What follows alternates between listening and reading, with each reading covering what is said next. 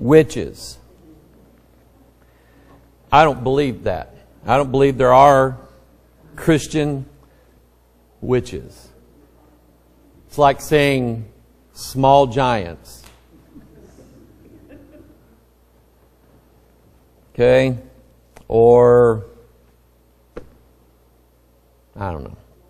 Oxymoron. Oxymoron. Two words that just don't, that contradict each other. That's the lady that runs it. Her name is Valerie Love. Yeah, stay away from Christian witches. Amen. All right. Let's go to Ephesians 6.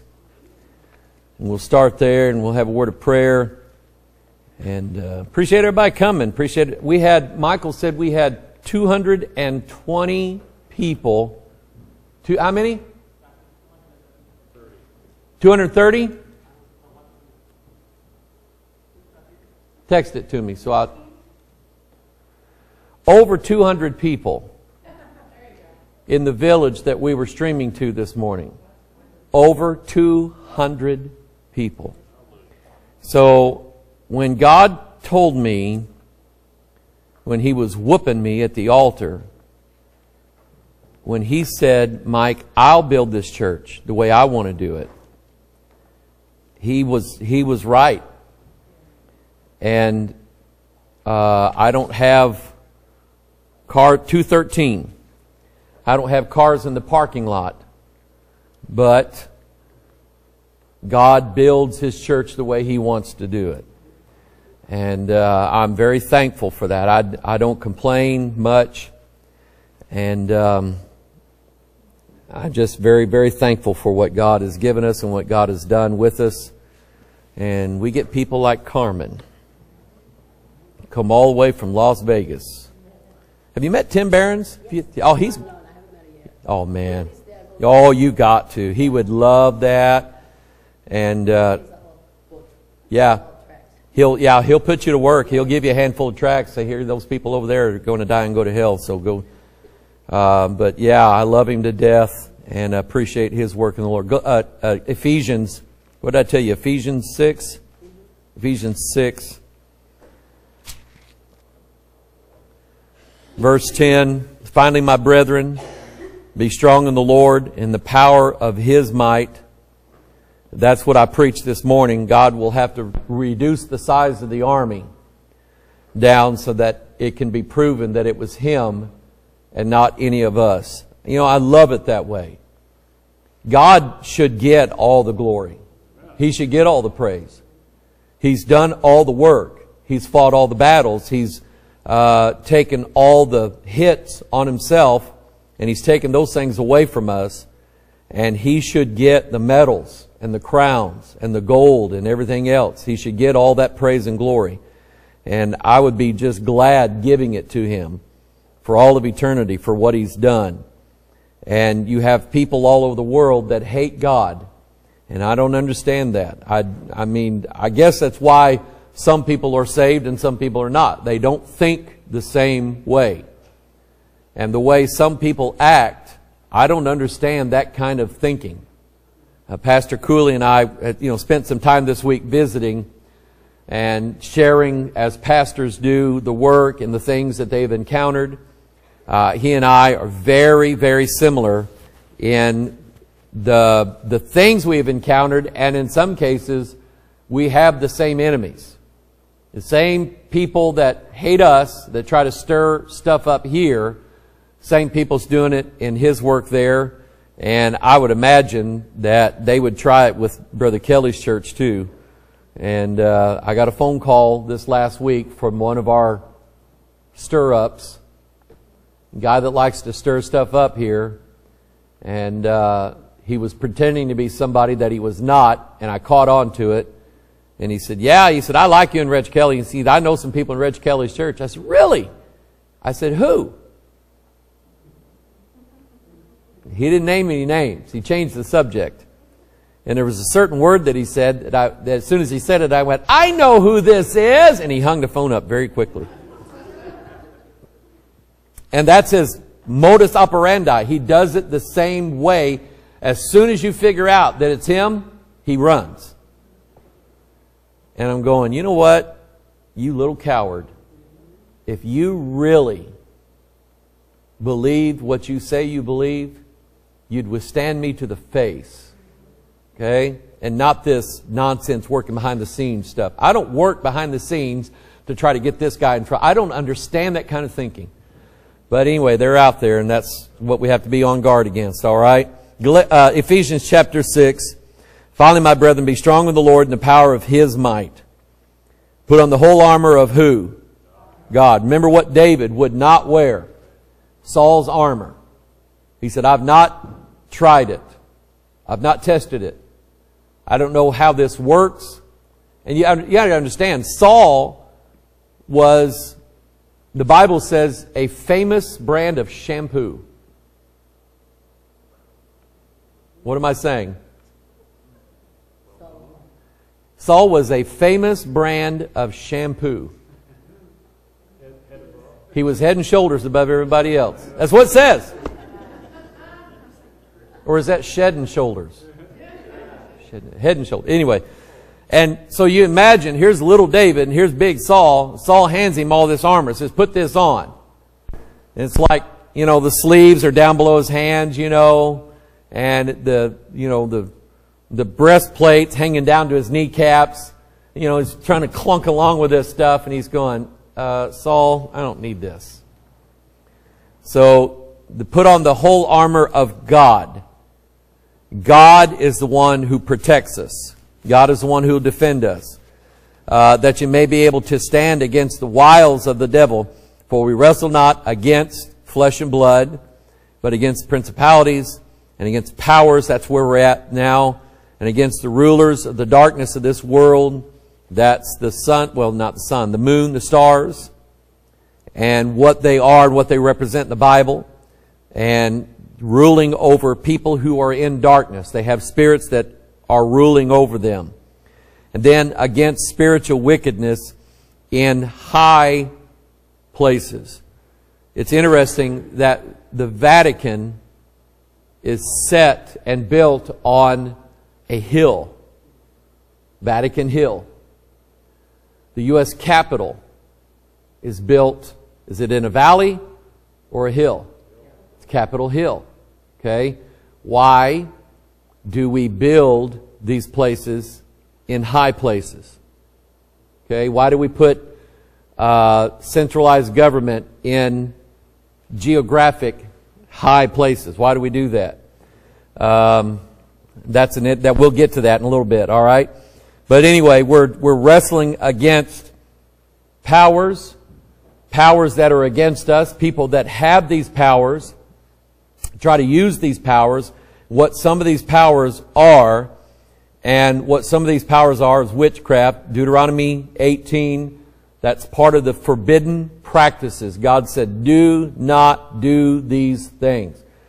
And some would say, well, that's the Old Testament. What about the New Testament? It still applies. God hates every form of witchcraft, every form of divination. He hates all of it. Number one, because it's always going to be wrong at least once. It's not going to be accurate. Number two, the forces and the powers that are behind that, the spirits that are whispering the events that they say is going to take place in the future, these are evil spirits, and they have an agenda behind what they're doing, and God hates that religious practice. In Galatians, well, let's go to the Lord in prayer, and then we'll get into our study tonight. Heavenly Father, teach us teach us, Father, things that are in our lives we can avoid. In our lives, Father, we may know somebody, work with them, go to school with them. They may be in our family. Somebody that is practicing in or participating in some form of witchcraft or divination or sorcery, or regarding those that have familiar spirits, or worshiping in the high places, or whatever it is. We may know people like that. And Father, help us to pray for them and to call out their name before you, that the powers that have them in bondage could be broken in their life. It's happened many times before, and you're still saving people out of witchcraft. You're still saving people out of cults. You're still saving people out of charismatic madness, false spirits, and their false doctrines. You're saving people out of that with the truth of your Word. And Father, we thank you, God. We are very humbled that you have taken us and planted your Word in us, and we believe what you say. And Father, that's a unique thing in this world, I'm finding out. That there are way more people who hate you and people who despise your Word than there are people who love you and love your Word. So Father, though we be amongst a few people, we are your people. And we thank you, God, for that. We didn't do that. You did that for us because of your love for us. Help us, dear God, as Paul was and many others in the Bible, be totally sold out, dedicated to you 100%. We pray this in Jesus' name. All of God's people said, amen. Now, in Galatians chapter 5, this is the Apostle Paul mentioning witchcraft as being still one of those things that God absolutely hates. He forbids it. He says, let's go to verse 18. If you be led by the Spirit, remember the Spirit and the Word are one and the same. If you say, I have the Spirit of God, then you must have the Word of God. But if you say, I have the Spirit of God, and the Bible kind of gets in the way sometimes, then you don't have the Spirit of God. You have a different spirit. A spirit that is kicking out the Bible rather than bringing it in and embracing it. So if you be led by the Spirit, being led by the Word, by the Bible, you're not under the law. So now the works of the flesh. Here's our body, our flesh. Paul said in Romans 7, it's still under the law. The law hath dominion over a man as long as he liveth. So, the condemnation of the law exists in my flesh, earthly, flesh and blood, heart beating body. There are days when I can feel in my bones the consequences of what my flesh has done. I can feel it. I know it's there. And so I understand that this body, this flesh, cannot please God. Keep it out of the way as much as possible. And, I go through what I guess a lot of other people go through. My flesh, my emotions, my feelings, telling me something that's contrary to what I know is true from the Word of God. And I hate days like that. It's a battle. It is a struggle. I thank God that I'm still here by His grace. Amen? Not because I'm Superman, but by the grace of God. He sustains me through all that. So it gives me hope in believing that if He sustained me all those times in the past, He's going to yet sustain me in the future. It's the same God. His love for me has not changed. My love for Him grows stronger because of these things that He's done for me. So, you're led by the Spirit, you're led by the Bible, you don't have to worry about it. Your flesh, here's the works of the flesh that break God's law. Adultery, fornication, uncleanness, lasciviousness. The first four are in a group together because they are related one to another. Then, the next group is idolatry and witchcraft. Okay, number 5 and number 6. Idolatry and witchcraft are related. Remember what Samuel, when he spoke this thing, it's like, now that we know what Samuel said, he got it from God, we understand the connection between the two. Because Samuel, in confronting Saul with what he did or what he didn't do, he said, rebellion is as the sin of witchcraft, and stubbornness is as what? Idolatry. So there's a connection. Rebellion and witchcraft go together. And stubbornness is like or as bad as the sin of idolatry. And God hates statues. God hates them. He said, don't make them. Don't carve them. Don't make them look like me. Don't make them look like anything that's in heaven or anything in the earth or anything, especially in hell. Who needs a statue of somebody in hell? Amen. But guess what? There are there. Okay? There are statues of people all over the world that died lost and are in hell right now. What good does a statue do for them? Oh, the statue helps us remember them and their great things that they did. But they're screaming in hell. What good? You're not helping them at all. Is that a bucket of water for them? Is that a drop of water? Is that a piece of bread? Is that an air conditioner, a fan? That's nothing. They're getting nothing out of that, and God hates it. So the second commandment, thou shalt not make unto thee any graven images. So, idolatry, witchcraft, linked together. Let me kind of give you a little bit of background into Wicca.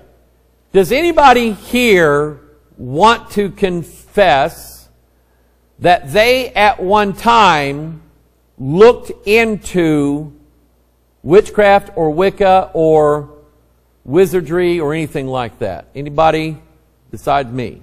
Okay, 2 people, 3 people, 4 people? Okay. I mean, that's our background. That was a draw to certain people. It doesn't work on other people, but it does work on... The devil's got enough sins to cover the whole group. Okay?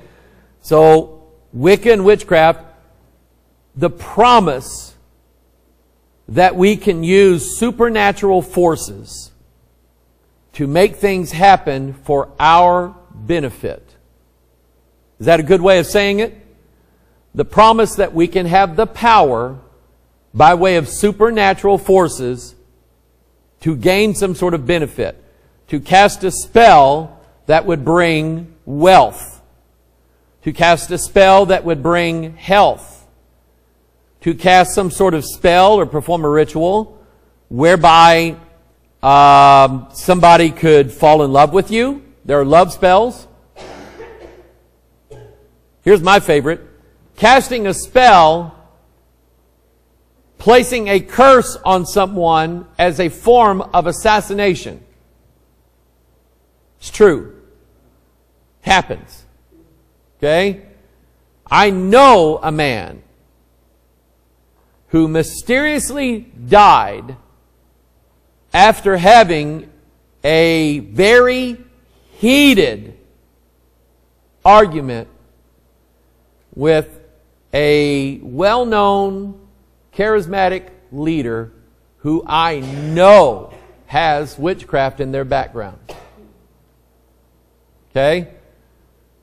You can guess details if you want to. I'm not saying names.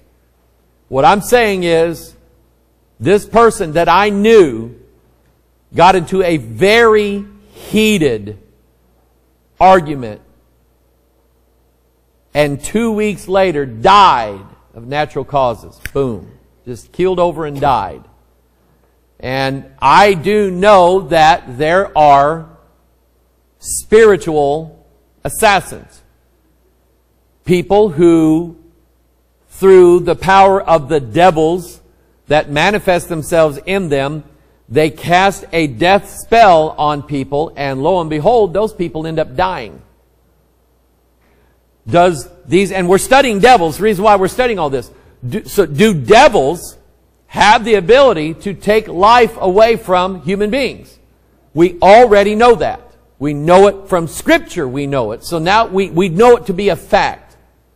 Okay? And I do believe that there are people who are very powerful witches and wizards. By the way, witches are not just female, but they're mostly female, but they're not just female. But very powerful sorcerers, very, very powerful witches, very powerful whatever, who, if they want somebody dead, and that person is not covered and protected by God, they can kill that person by using spiritual forces. Okay? A spiritual assassination. That way, you never go to jail for it. How's the prosecutor going to prove that this person died as a direct result of person A casting a death spell on them? No way is that going to end up in a United States courtroom. Never going to happen. Okay? But anyway, idolatry and witchcraft related together by way of what Samuel said. Rebellion is witchcraft, stubbornness is idolatry. And so that's why I believe in Galatians they're grouped together. But in the background of witches and those who practice Wicca, does anybody know what the word Wicca means? Did you study that one? Where does the word Wicca, W-I-C-C-A, come from? It's an old English word that is a form of the word wise, W-I-S-E. A Wiccan is someone who has this occult wisdom, this occult knowledge. They have unlocked the secrets of casting certain spells, and so they're given the title of Wicca, or one who has that kind of wisdom. All right? That's where the word comes from. Wizard is also of the same derivation, same etymology. One of my favorite websites, Etymology Online. You type in the word, it'll tell you where it came from, what the root of it, what language it was. And so you look up wizard and Wicca, and they are both forms of the word wise or wist. Jesus used that word, wist ye not that I must be about my Father's business. In other words, do you not have it in your wits that I must be about my Father's business? Not Joseph the carpenter, God the God, okay? God the Almighty, okay? That's his Father's business. So anyway, that's where the word Wicca and wizard comes from. You see up there on the screen, Wiccans believe that there is an entity, a God, that is their particular God. He is called Cernunnos, the horned God. The God who has the characteristics of a male, but also the characteristics of a beast. He is both a man and a beast simultaneously. And he has horns coming out of his head. Okay? So, Revelation 13, you can turn there. And here's the real Cernunnos. Here's who he really is. This is the God of Wicca. The God of wizardry. The God of witchcraft. I stood upon the sand of the sea and saw a beast rise up out of the sea, having 7 heads and what? 10 horns. If you look down in verse 13, or verse 18 of chapter 13, here's wisdom. Here's real wisdom, not Wicca wisdom. Real wisdom. Let him that hath understanding count the number of the beast, for it is the number of a man, and his number is 666. He is the number of a man and the number of a beast. Both of them simultaneous. And notice that this beast, having 7 heads and 10 horns, and upon his horns 10 crowns, and upon his heads the name of blasphemy, the beast which I saw was like unto a leopard, and his feet were as the feet of a bear, and his mouth as the mouth of a lion. And the dragon gave him his what? Power. So we're studying powers. And the dragon has given this beast, Cernunnos, his power. So the power that he has derives from Satan himself. He gives him that power. And think of the opposite. Jesus said, all power is given unto me. God has the book in his right hand. That's the power. There's power in the book. Amen? There's life in the book. God has the book, and he takes it and he gives it to Jesus, the Lamb, who's the only one worthy to receive that power. And now Jesus has been given everything that God has. So you see the connection here. God giving his only begotten Son his power through the book. And here is the dragon giving his power over to the beast. It's the exact opposite. If God is light, then all of this is darkness. And it's always going to be the opposite of what God does. He gave him his power and his seat and great authority. So the beast, or the god behind witchcraft, being really the reason why God hates it so much, is that the spirit of Antichrist is wherever there is witchcraft being performed. Okay?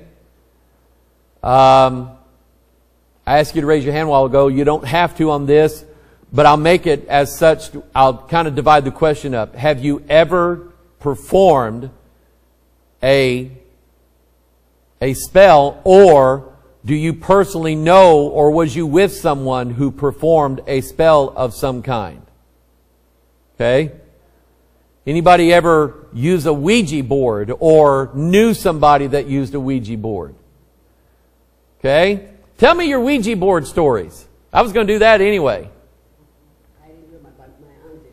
Your aunt did? My aunt did, yeah. And it was like in my grandmother's house. Mm-hmm. And they were playing with it. And my brother went in there, and he didn't believe in that stuff, so that we just stopped playing with them. And when she put it away that night, the whole door of her closet, it was like shaking, so she got scared, she threw it away. I believe it. Because everybody in here has got, you're nodding your head going, yeah. Okay? There was a group of kids where we were growing up. Lynn had a Ouija board. Her mom and dad were early members of this church back in the day. They bought their daughter a Ouija board for Christmas. Okay? And they had a party down in the basement of that house. Turn all the lights out. You got a bunch of drunk teenagers pulling out a Ouija board. And stuff is happening. I wasn't there. But I heard about it. And similar story. Things were happening that scared the daylights out of them. Okay? These powers are real. These devils are real. And you have things like a Ouija board, or a scrying bowl, or a gazing ball, crystal ball, or any earthly thing that is a point of divination.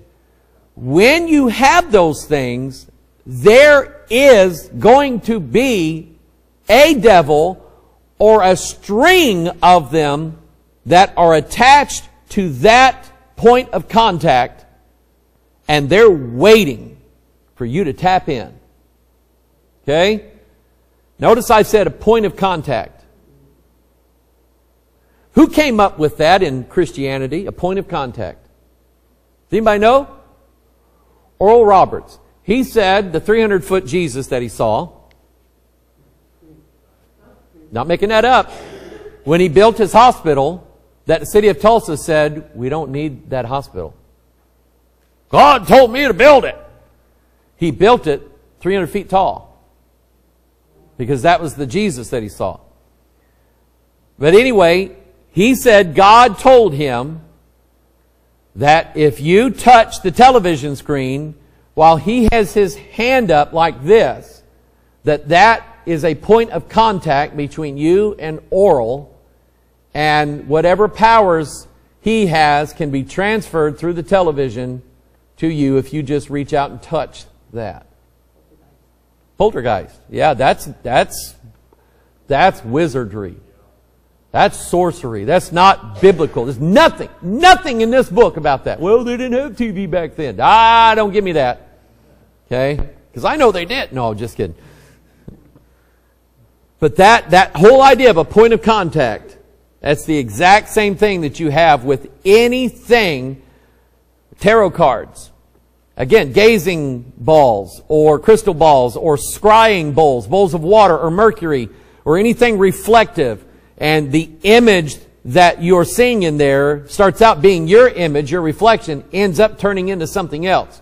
You find yourself face to face with a horned god that you're talking to. You are in contact with a familiar spirit. And these things will always lie, but they'll always tell a little bit of truth with it to get you hooked into it. God hates it. Amen? 2 Thessalonians 2. For the mystery of iniquity doth already work. Only he who now letteth will let until he be taken out of the way. And then shall that wicked be revealed, whom the Lord shall consume with the spirit of his mouth. What's the spirit of his mouth? His Bible. Listen, witches hate Bibles. They hate. I had a buddy of mine, his mom and dad were missionaries to Brazil.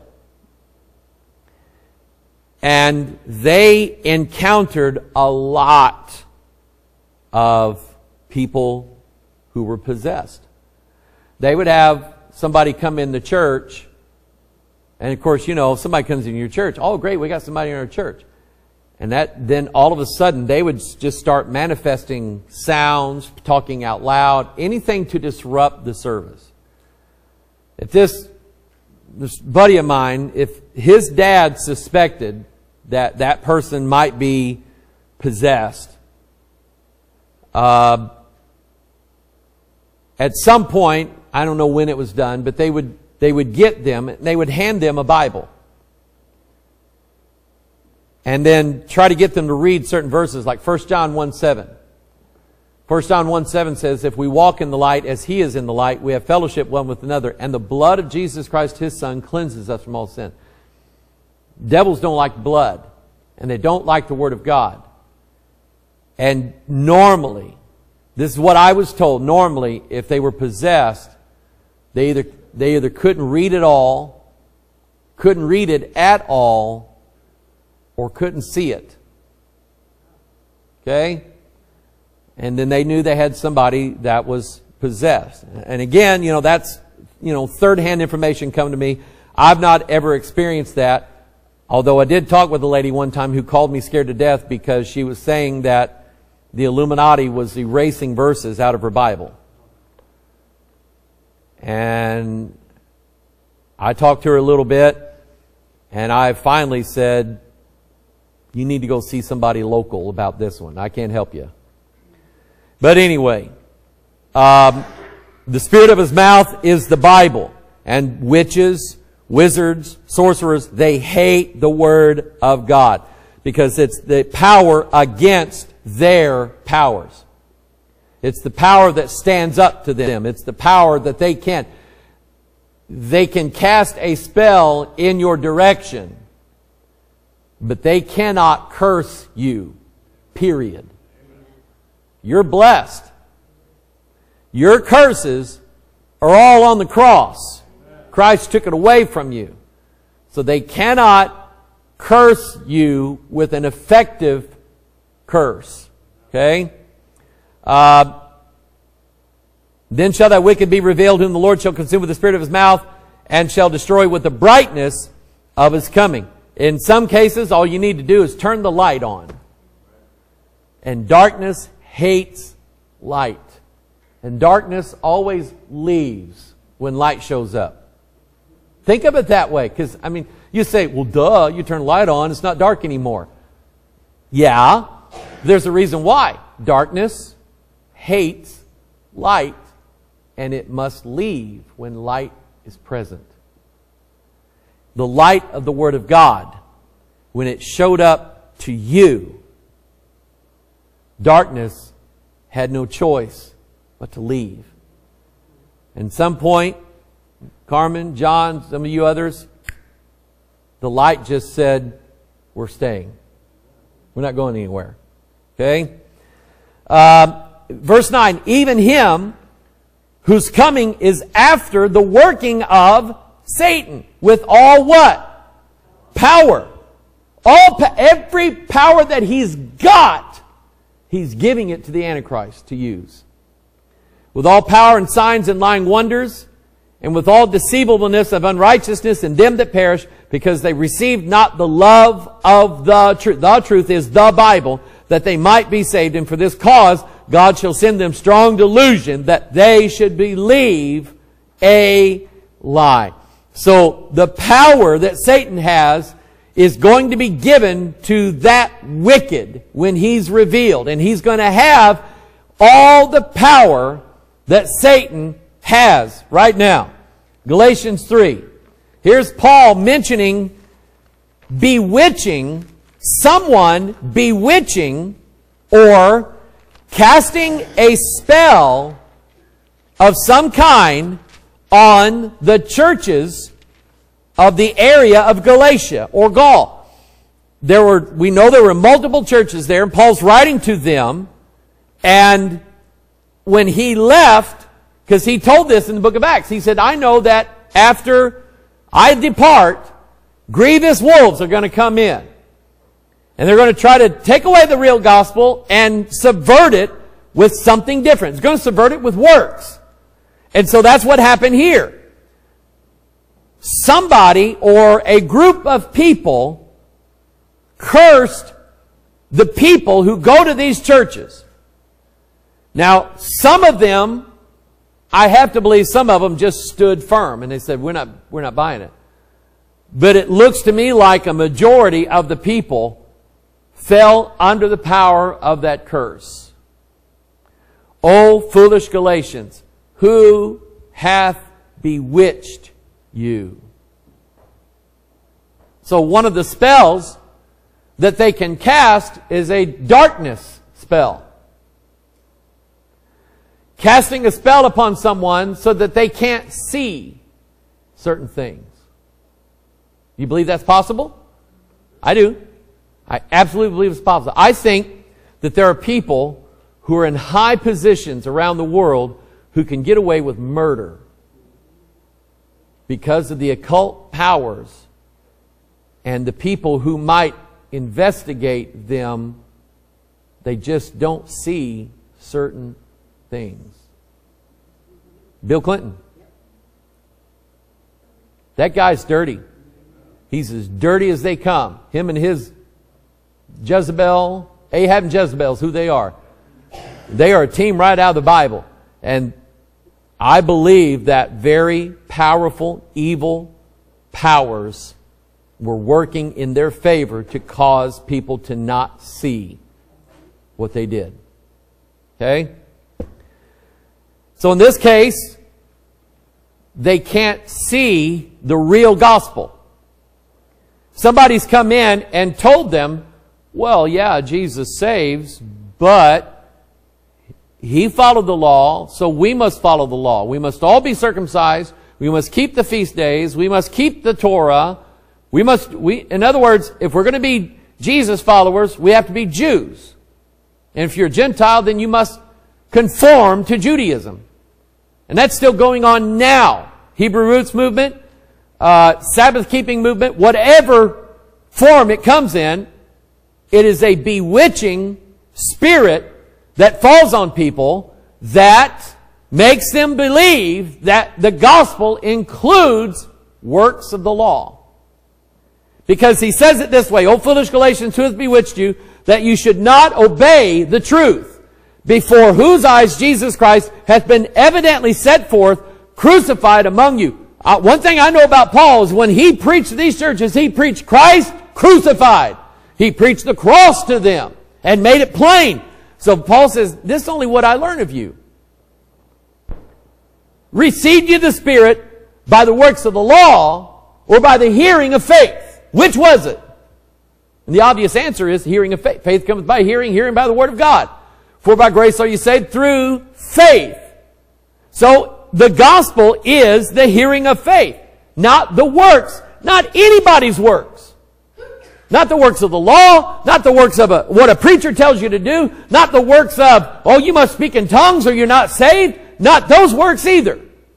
It is nothing but faith, believing what God said. That's how you, and I mean, I've had them come to me and say, let me lay hands on you and impart a gift on you. No. Don't touch me. If God wants me to have a gift, He's going to give it to me right out of this book. Because that's where all the gifts are. Receive the Spirit by the hearing of faith. And what you heard, Sterling Ken Goff came to your house, didn't he? And he wasn't even pastor of the church that he was preaching revival for, but he came to your house and he gave you the hearing of the Word of God. And Sterling heard it. The light came on and he believed it. And he got saved there in his living room. Okay? Got saved by the hearing of faith. Without him saying, well, let me start coming to church and get better, then maybe God will save me. No. Because he'd been waiting a long time. He's not better yet. Okay? He'd been waiting a long time for that. God saved him because he heard and he believes it. So he'll read the Bible. And when he reads it, he just says, you know, I don't understand everything I read, but I believe it. That's what it takes. Okay? People who just believe. You know, Jason Cooley was here. His dad and you are very similar. Very identical. Okay? Quit school at a young age. Went to work. Worked hard all their life. And they just believe the Bible. To them, it's very simple. I just believe what God said. And I say amen to what I hear from the sermons because I like it, because I know it's true. And he'd be back there saying amen. Even while I was preaching. And Jason, just while I was preaching, he's saying amen. But these guys, they're the ones that God raised up, that God called, that God gave them the gift of faith. So, tell me what witchcraft you have to perform. Tell me what words you have to say. Tell me what, you know, there's not even a prayer in the Bible that we tell people, now you must recite this prayer out loud to God. Whenever I lead somebody to the Lord, it's always, I mean, the base of it is the same, but it's a different prayer almost every time. I don't remember a prayer that I pray every single time with the same people telling them. And I have people calling us all the time saying, Pastor, we love you. We got saved listening to your preaching. And I'm going, how many times have I actually said out loud what they should pray? But what I tell them is, whosoever shall call on the name of the Lord shall be saved. And that's manifest that these people are calling unto God and God is saving them, and then God is growing them and making disciples out of them without the right words that they must say, without the ritual that must be performed upon them. You see what I'm saying? God is saving them without the religious formality that a lot of churches do. What is it? A catechism? If you recite the catechism, that means that you answer all the questions correctly. Where's our former Lutherans at, or former Catholics? Yeah, did you ever have to do a catechism, Jody? Yeah. And what that means is, in the Lutheran Church, once they confirm you, you are an official, written-in member of that church. And because you're a member of that church, you're going to heaven. Yes?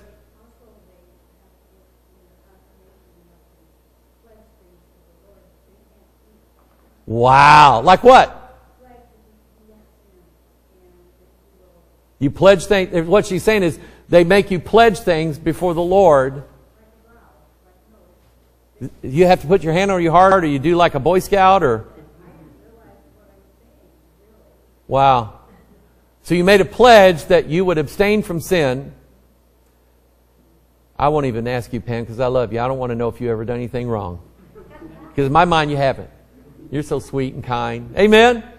We don't need Pam to tell us how bad she is. Amen? But you're right. You swear this oath before God that you can't keep, never have. But they say that's your salvation. And I say, no, it ain't. Who hath bewitched them? See, Martin Luther was one step out of the Catholic Church. But to build an entire denomination upon this one man, very short-sighted. Okay? They didn't quite get it right. So anyway, who hath bewitched you? Let me turn to Romans 8, and I'm going to take you where we're going to go next Sunday night. Because this is the part I like. We wrestle not against flesh and blood, but against principalities and powers and the rulers of the darkness of this world and spiritual wickedness in high places. So what we're going to learn is, like we learned this morning, as God wanted Gideon and all of the people to understand, your army is too big. I want it down to almost nothing. But I just want 300 guys to hold a lamp and a sword and say these words, because I'm the one that's going to save my people. I'm the one that's going to do that. Like in 2 Chronicles 20 in Jehoshaphat. The prophet sent word saying, be not dismayed, nor be not afraid, nor dismayed by reason of this great multitude, for the battle is not yours, but God's. God's going to fight it. Let God fight it. Amen? And what we're going to see here is that these principalities and powers, they cannot, God will not allow them to overcome us and take us as their own. Notice this. Romans 8, verse 35. Who shall separate us from the love of Christ? Now, you are, and this is in the Watchman, it's already uploaded. You are the bride of Jesus Christ. Jesus said, what God has joined together, let not man put asunder. No man from no church has the right to tell you you're not saved. No man has that. No ecclesiastical authority, no tribunal, no council, no church vote. No man. If Christ loves you and wants you to be His girl, hell cannot stop it. Guys, we know what it's like to fall in love with somebody, don't we? And nobody can stop us. Not even her parents. Right? Well, think about it. Here's Jesus, and He's fallen in love with you. And hell itself cannot get in His way. As soon as He sees you. Remember what Isaac did? He's out working, and here comes Rachel. You know what brought her in? What brought Rachel to Isaac? Or was it 10 camels? Half a pack of camels. 10 camels. 10. The law. The law is what brought you to Christ. Amen? The law is what brought you to Christ. And when Isaac saw Rebekah, he didn't say, oh, really? I got to marry that? No. He ran to her. And he wept. And he took her into his mother's tent. You know who his mother is? Jerusalem. Above is the mother of us all. And heaven is spread out like a tent to dwell in. Isn't that cool? Took her into his mother's tent, and there was with her. Soon as he set eyes on her, he loved her, and he stopped what he was doing right then and took her to be his wife. Who shall separate us from the love of Christ? If Christ sets his love on you, there ain't a man or a devil that can stop Jesus from taking you to be his bride. Amen. Shall tribulation, shall distress, or persecution, or famine, or nakedness, or peril, or sword? As it is written, for thy sake we are killed all the day long. We are accounted as sheep for the slaughter. Put that in your mind. And start thinking from this day forward, what am I willing to not lose? And so God, when you help me figure that out, then you teach me how I can go ahead and let it go. Because nothing is going to get in Jesus' way of loving you. Nothing is. Nay, in all these things we are more than conquerors through him that loved us. For I am persuaded that neither death nor life, now look at this, nor angels, nor principalities, nor powers, they cannot separate you. They cannot get in Jesus' way of loving you. Nor things present, nor things to come, nor height, nor depth, nor any other creature shall be able to separate us from the love of God which is in Christ Jesus our Lord. Who wants to count something? Starting in verse 35, count the number of things that cannot separate us from the love of God in Christ Jesus. No. Count them. Tribulation, distress, persecution, famine, nakedness, peril, or sword. 7. Death, life, angel, power,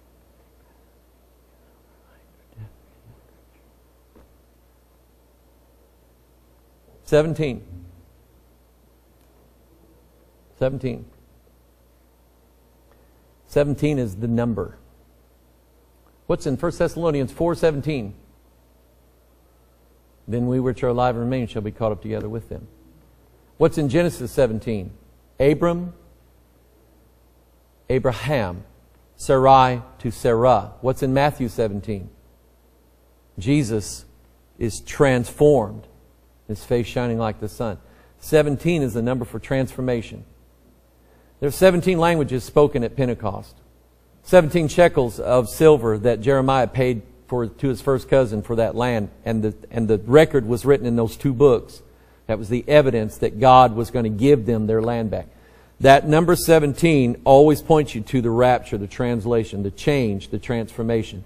17 things here that cannot stop Jesus from making you his bride. He loves you. And not even hell itself can make him stop loving you.